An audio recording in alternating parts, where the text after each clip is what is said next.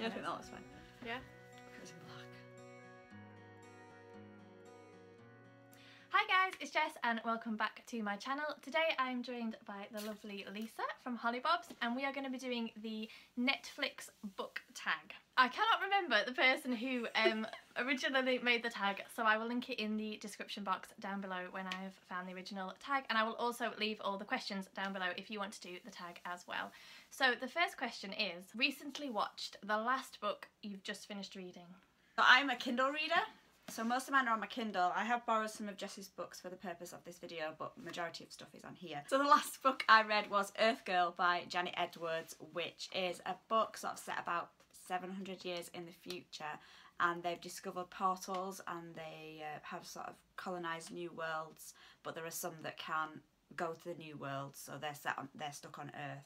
And it's about this one girl in particular who's stuck on Earth and how she sort of deals with that, and she goes to school and things like that. So that's my most recent book. Is it a YA?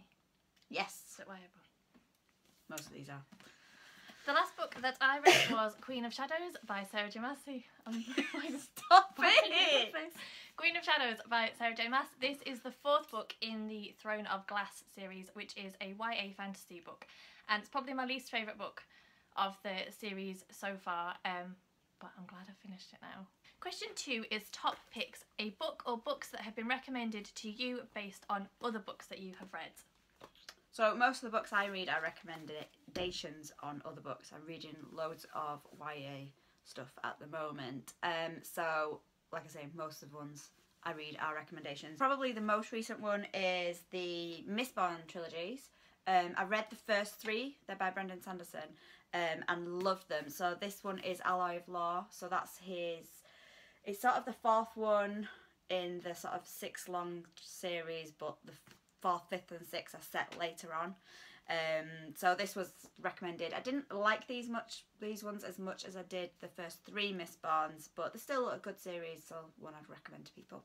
And mine is Still Life by Louise Penny. This is part of a series called Inspector Gamache Mysteries, and this was recommended to me by another booktuber called Katie from Life Between Words, whose channel I will link down below, and she knows that I like cosy murder mysteries and she thought that I would like this, and she was correct. It was very good. Question 3, recently added, so this is the last book that you bought. Okay, so Kindle again. The last one I bought was the second in the series of the Earth Girl trilogies, which is called Earth Star. So that follows on from obviously the first one and features the heroine Jara, and again it's a young adult trilogy.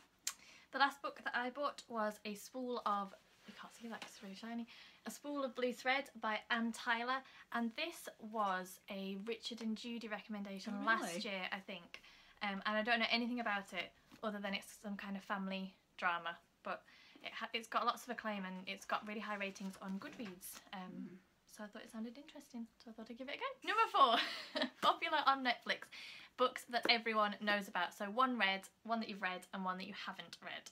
So I went for the Da Vinci Code by Dan Brown. I think it's one of those books that pretty much everybody in the world has read if you are a reader, or even if you're not a reader. Absolutely loved it. It really definitely lived up to the hype for me. Do you want to do yours next? Yeah, my red one is A Game of Thrones by George R.R. Martin. This was less well known, I think, until the TV series came out, and now everyone's read it. But I read it, I reckon, about 7 years ago. Really? I started reading this series. Did it take 7 years to read? Yeah, pretty much. It was before Meg was born when I first started these, and she's 8 this year, so yeah. And I've reread them quite a few times because they're so big. Every time a new one came out, I would go back and reread the whole, which I would never have time to do now because they're all about 900 pages long. But yeah, so this is my one that everyone's heard about and that I've read. Okay, so ones everybody's heard about that I've not read is Lord of the Rings, and I don't intend on reading Lord of the Rings. Might have to be the end of this video now.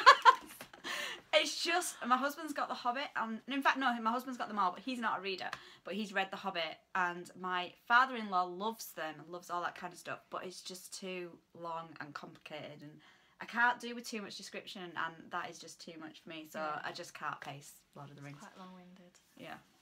And mine is Divergent by Veronica Roth. I've read Divergent and I've read Insurgent. I don't even know what the last one's called. Do you know what it's called? I should do. but I don't. But I haven't read it. Whatever it's called, I haven't read it. I don't know why I haven't read it. I will at some point pick the third one up, but not in any hurry to do so.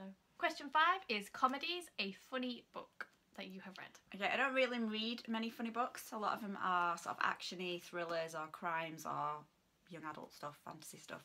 But I have read Bridget Jones's Diary, and that is a funny one. I read that years ago when it first came out. So yeah, that's a funny book I've read. And I have chosen the Percy Jackson series by Rick Riordan. This is a middle grade series, and I just find it hilarious. I don't know if it's supposed to be funny or not, but just some of the things that Percy says and that Rick Riordan writes are just so cheesy that you have to kind of laugh about them. I really, really enjoy these books, so I recommend that everybody reads them. Have you read them? No, I've not read them. They are actually really good. They're not complicated. I kind of thought they were more of a kids series, so that's why I never read them. They're a bit Harry Potter kind of. No, younger than that. Are they? Age 8 plus. Oh, right, okay. But they are actually really, really good. Question 6, dramas. A character who is a drama queen/king. So I have gone for Selena. I never know how to pronounce that. From Throne of Glass. I did like this series. This is a Sarah J. Maas series. I preferred her second trilogy. But yeah, I just found she was a bit overdramatic and kind of often went off in huffs or to be emotional and stuff like that. So I've chosen her as my drama queen. And I know you really like these books. I have chosen Alina from the Grisha trilogy by Leigh Bardugo. I did not enjoy this trilogy at all. I just didn't get her character. I didn't connect with her character. I really, really loved Six of Crows, and I read this trilogy first, but I just thought she was I preferred these to Six of Crows. I didn't get it. I did not get it at all. I kept waiting for her to like realise that she was some kind of powerful person and do something really dark and interesting, and she just didn't. So she is my drama queen. 7, animated, a cover with cartoons on the front, and I think that this is meant to be like manga or graphic novels or stuff, but I don't read. No, I don't read anything like that. So I have chosen my Harry Potter covers, which are the new Bloomsbury UK covers, and they've got really cool graphics on the back, cartoons on the back. So that's Dobby. I love these. I think they're so cool. Yeah, they are really nice. And again, I've stolen one of Jess's books, but the one that I've got of this is also I've got a cartoon on the front, and it's Roald Dahl. Matilda is one of my favourite Roald Dahl books. I remember when I first got this book and I read it in like a day. So yeah, I went for Matilda. Number 8 is Watch Again, a book or a series of books that you would like to reread.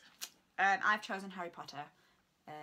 I read these when they first came out, and I think I was in university at the time, and I've not read them since, and I would really, really like to. It's just finding the time, especially the later ones because they're massive. Yeah. But yeah, Harry Potter. And I have chosen the Narnia series by C.S. Lewis. I think I've only ever read these once when I was a kid, but I've owned them for years and years, so I'd quite like to give them a go again. They're not too thick either, so you probably could quite easily. Yeah, and they're children's books, aren't they? So they're probably quite easy to read. Yeah. So, number 9 is Documentaries, a non-fiction book that you would recommend. Okay, I love Kathy Glass, who is a foster carer and writes about her sort of the experiences she's gone through, and her books focus on a different child she's fostered on each one. So I've gone for her first book, which is Damaged, which is a really heartbreaking story, but it is just one of those that I think she writes really well. She writes, she just sucks you into the story, and I read Damaged again. I read that in a day. So that is my non-fiction. And I have chosen Unbroken by Laura Hillenbrand, which was recently turned into a film. And it's about an Olympic runner who becomes a pilot during the Second World War. And it's his story, basically. And he just has the most incredible experience. His plane crashes in the ocean, and he gets out with some of the other crew and goes into the rescue boat. And I think I'm correct in saying that they are the people who have survived the longest in a boat just out on the ocean. I can't remember how long they're out for. Really good. It's really horrible. It's quite hard hitting. Oh, is it? But it's really, really fascinating. And then it also talks about his life once he's been rescued and come back, and he's trying to sort of settle with what happened, because spoiler alert, not all of them make it, but it's really, really interesting. And yeah, he was. I think he won some. I think he went to the Berlin Olympics and he won a load of medals. All right. Then the World War broke out and he ended up being a pilot. But yeah, I thought this was fascinating, and I think I cried. I'm fairly certain I cried. I don't cry halfway through it because I was just like, Really? yeah, it's hard. It's a hard read, but it is actually really fascinating as well. Number 10 is action and adventure, books that are action packed. Which I think we both read quite a lot of action stuff because we read a lot of young adult stuff. And fantasy stuff, yeah. I have gone for Daughter of Smoke and Bone by Laini Taylor, which I absolutely loved. If you've not read this book, you should read this book. I don't even know how to describe the story. It's that sort of, all sorts happened, and it's a bit sort of fantastical. But yeah, brilliant book. So that was my choice. I struggled with this one a little bit because I think a lot of the fantasy books that I like to read are quite character driven, which means that they're usually quite slow. So I went for City of Bones by Cassandra Clare, which is the first book in the Shadowhunters series, and I don't like these books because they are very complex. I like them because they're really easy to read, but it's certainly true that you just hit the ground running with them. It's go, go, go from the very first book to the fourth book, which is where I'm up to at the moment. Number 11 is new releases, so a book that has just come out or a book that is coming out that you can't wait to read. The third book of the Court of Thorns and Roses by Sarah J Maas is my pick, and I am so excited for that. It comes out this year. I think it comes out in May. Yeah. Could be wrong, but I think it's May. No. I loved this series, particularly the second one, so I cannot wait for the third one. And I have chosen Origin by Dan Brown, which comes out in September this year, and that is his 6th Robert Langdon. I was going to say, is it Robert Langdon again? Yeah, so it's his 5th Robert Langdon book, and I don't know, he hasn't released any information about it or cover or anything, but I'm very, very excited for that one. And then the final question is just to tag some people. I'm going to tag Shan from Helpful Mum because I know she occasionally does talk about books on her YouTube channel. And I'm going to tag Julie from A Girl and a Book and Molly from Molly Reads, and we will link all of their channels in the description box down below if you want to go and check them out. So there you go, they are the answers to the Netflix book tag. As I said, I will link to the original video in the description box down below, but as always, thank you for watching and we will see you soon. Bye! That's a really big spoiler. Yeah. Because that's what you don't find out in the second book. Right, well I'll say so. Do that.